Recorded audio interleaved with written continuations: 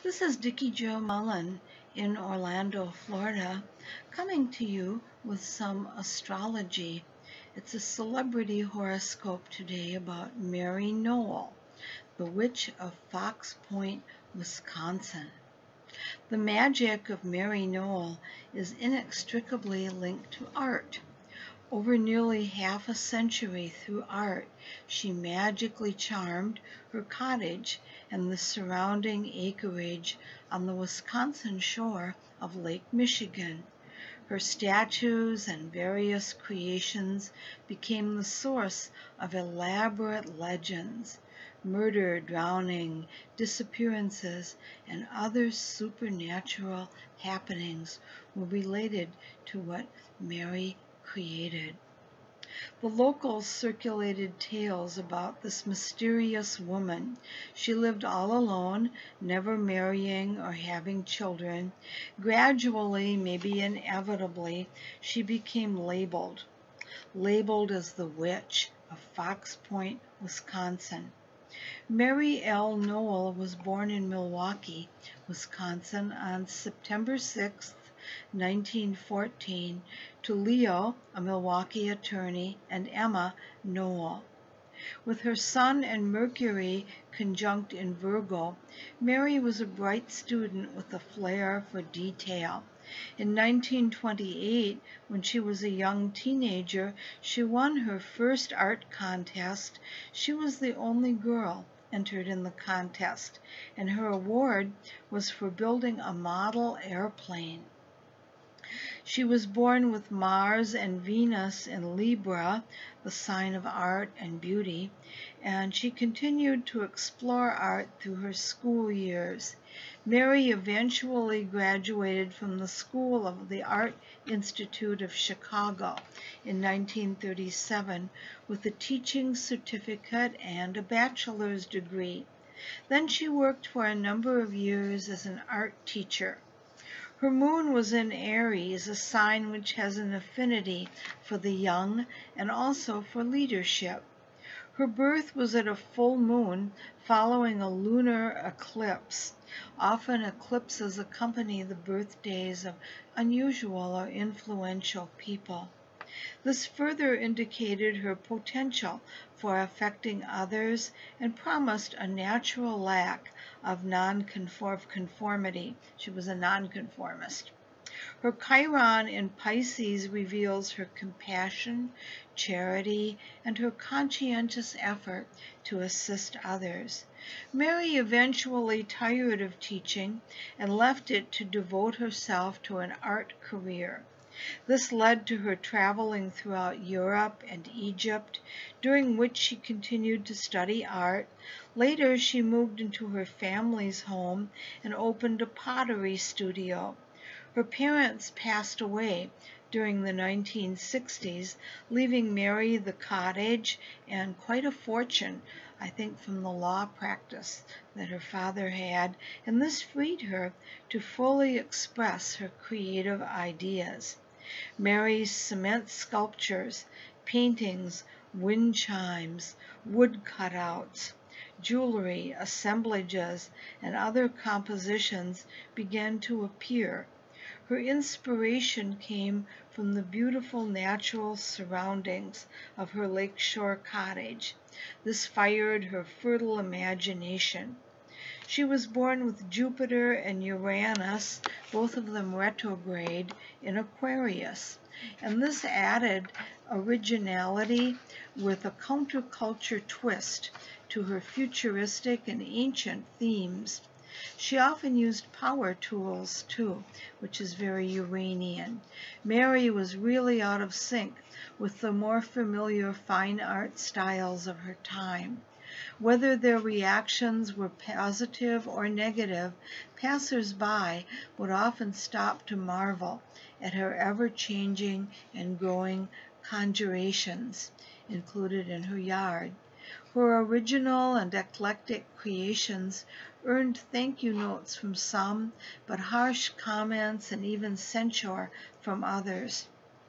Mary's natal chart shows a stressful and unstable cardinal T-square involving the Aries, Cancer, and Libra placement she had.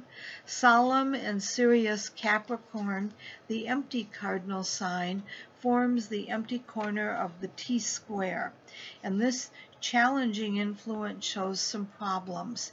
She became increasingly isolated toward the end of her long life, and this led to symptoms of paranoia and even mild mental illness.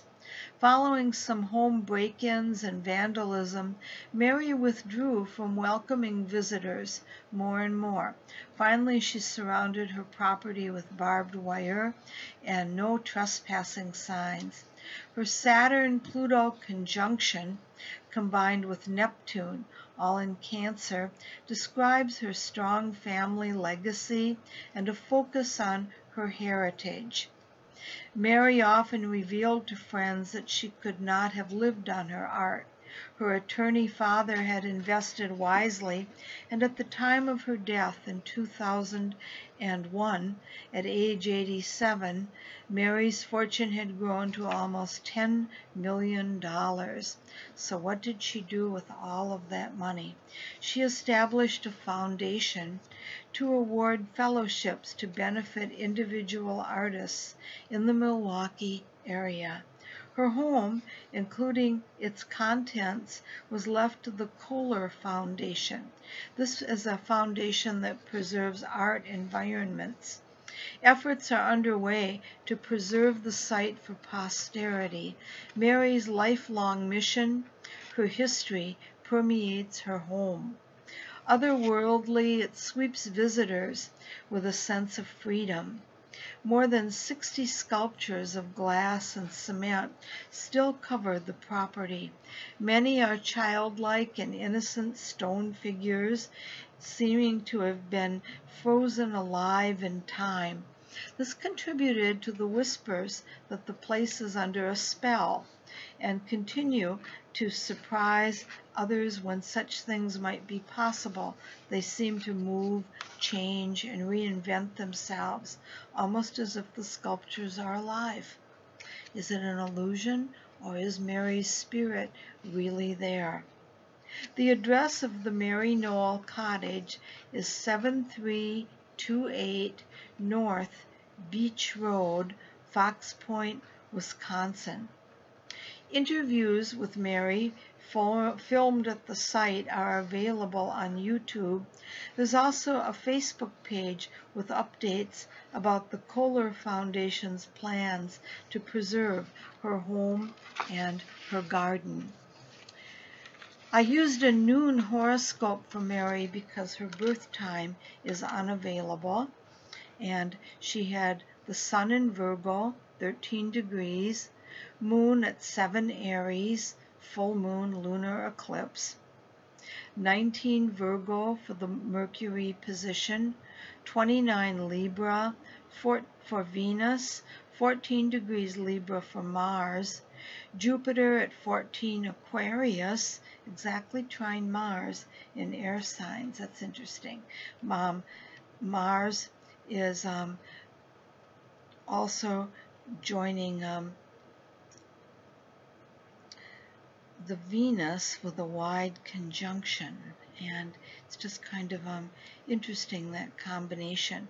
Her Saturn at 0 Cancer, Uranus at 8 Aquarius, retrograde along with her Jupiter, Neptune at 29 Cancer, Pluto at 2 Cancer. Her North Moon node was 5 Pisces. That would have made her so charitable with what she was able to leave. Her Chiron at 16 Pisces, and her ascendant or rising sign using the noon chart comes in at 29 degrees Scorpio. It's said that only the strongest souls come into this lifetime with a Scorpio ascendant, and that seems to be very true of Mary. With all of her gifts and family advantages, her road was kind of a rocky one, and the world she created out of her art was what made it joyful and worthwhile. This is astrologer Dikki-Jo Mullen in Orlando, Florida, presenting what I hope will be an interesting celebrity horoscope for you to contemplate of quite an unusual life. Mary L. Nohl, Nohl, is the way she spelled her last name.